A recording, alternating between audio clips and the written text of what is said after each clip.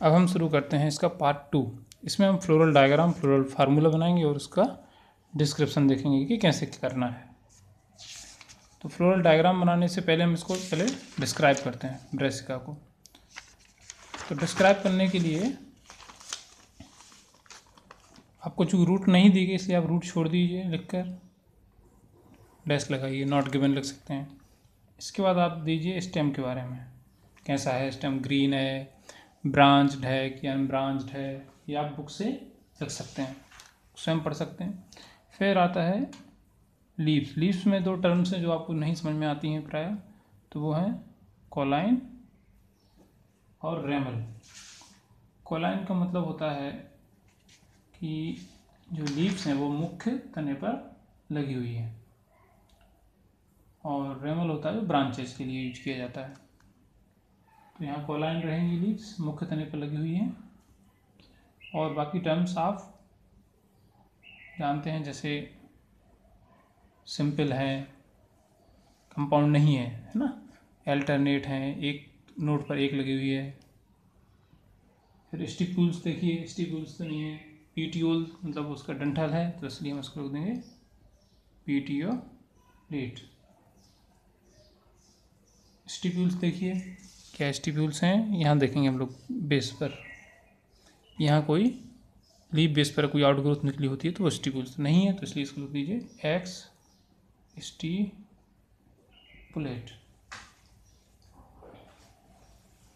फिर उसका मार्जिन लिखिए,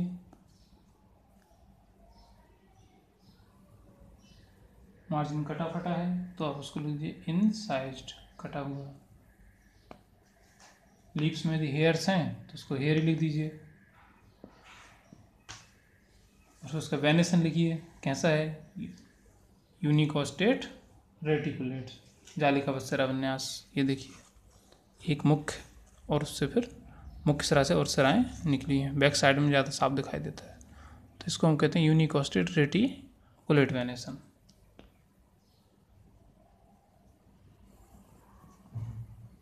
जालिकावत सिराविन्यास। लीव्स के बाद आप इसका इन्फ्लोरेसेंस दीजिए, पुष्पक्रम कैसा है, टिपिकल रेसिम कहलाता है इसका पुष्पक्रम। ये आप देख सकते हैं कि मुख्य अक्ष की वृद्धि होती जा रही है और उसमें फ्लावर्स बनते चले जाते हैं, तो इसे हम रेसिम कहते हैं, टिपिकल रेसिम कहलाता है। इन्फ्लोरेसेंस के बाद अब आप देंगे फ्लावर के बारे में। फ्लावर कैसा है, ब्रैक्ट नहीं है तो इसलिए इसको लिख दीजिए ई ब्रैक्टिएट। फिर उसमें डंठल है तो इसलिए लिख दीजिए उसको पैडी स्लेट। फ्लावर कैसा है, एक्टिनोमॉर्फिक है कि जाइगोमॉर्फिक, एक्टिनोमॉर्फिक है तो एक्टिनोमॉर्फिक लिखिए। यूनिसेक्सुअल है कि बाइसेक्सुअल, बाइसेक्सुअल है तो उसको बाइसेक्सुअल लिखिए। कंप्लीट है, इनकम्प्लीट, कंप्लीट मतलब सारे पार्ट्स मौजूद हैं कि नहीं।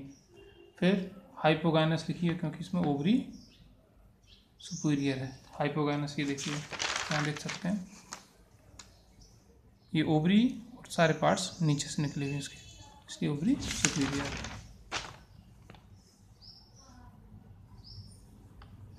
और चूंकि 4 के मल्टीपल में है इसलिए इसको हम टेट्रामेरस भी रख सकते हैं। फ्लावर के बाद फिर कैलिक्स के वर्णन कीजिए।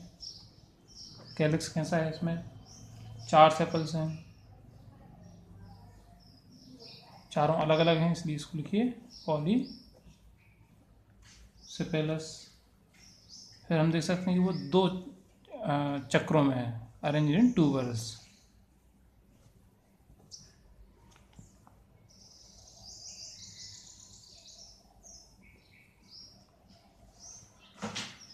दो बाहरी चक्र में है और 2 अंदर वाले चक्र में है।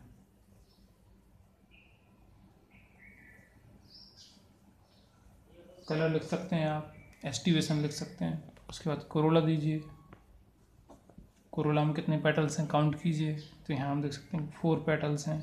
देख के आप इनको, फ्लावर को देख कर आप पढ़ सकते हैं। तो फ्लावर को आपको मेमोरी में रखना है। इसमें 4 पेटल्स हैं, 2 3 4। क्रूसीफॉर्म है कोरोला,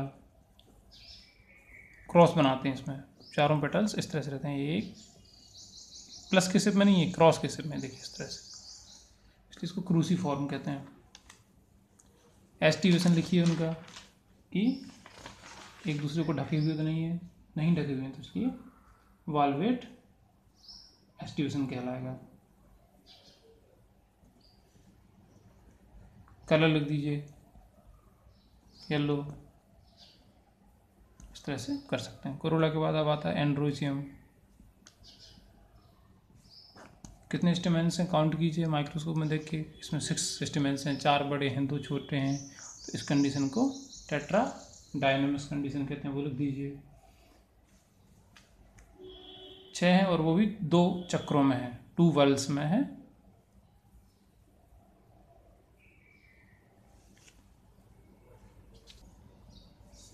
जब आप इसको माइक्रोस्कोप में रख के देखेंगे तो ये देखिए, इस कैलिक्स और कोरोला को हम इस फ्लावर से अलग कर दिया है हमने, और केवल 1 मिनट, ये देखिए कैलिक्स और कोरोला निकाल दिए हैं। अब आप देख सकते हैं 6 स्टेमेंस हैं, काउंट भी कर सकते हैं आप।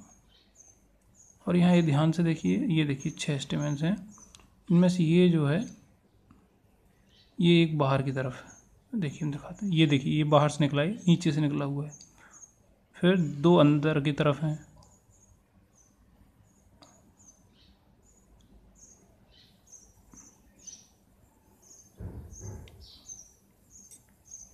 ये स्टेमेंस देखिए, ये वाला ये बाहर से निकला हुआ यहाँ से। तो इस तरह एक ये है और एक इसके इस तरफ होगा, तो 2 बाहर की तरफ और 4 अंदर की तरफ,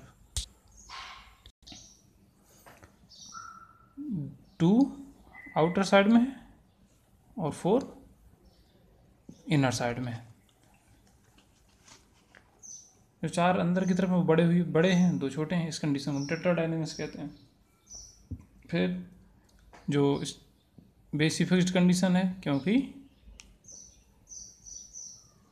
फिलामेंट जो है वो एंथर लोब्स के नीचे लगा हुआ है, बेसिक फिक्स्ड लिख दीजिए।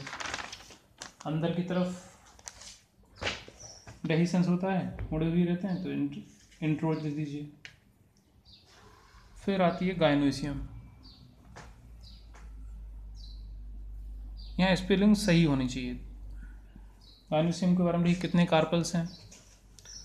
अब ये आप कार्पल्स की संख्या तब तक नहीं ले सकते जब तक आपने ओवरी का टीएस नहीं काटा हो, तो हम ओवरी का टीएस काटेंगे। अब ओवरी का टीएस काटने के लिए हम सभी पार्ट्स उसके अलग कर देते हैं, कैलिक्स, कोरोला, एंड्रोसियम, और केवल हमारे पास गायनोसियम बचती है, ओवरी, स्टाइल और स्टिग्मा सहित। अब इसका हम टीएस काटेंगे।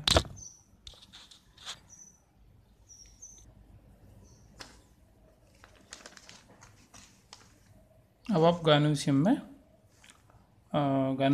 में कार्पल्स की संख्या लिखेंगे। टीएस ओवरी काटने के लिए हमें फ्रूट की जरूरत पड़ेगी, जो कि अभी है नहीं, तो इसलिए हम अभी बुक से ही डायग्राम बना लेते हैं। गायनोसियम में जितने चैम्बर्स हों, ओवरी का टीएस जैसे आप काटेंगे तो इसमें कुछ इस तरह से मिलता है।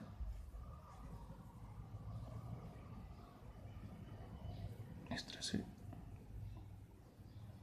बाइलोब्ड होती है स्ट्रक्चर, और बीच में से इसको फाल्स सेप्टम बन जाता है।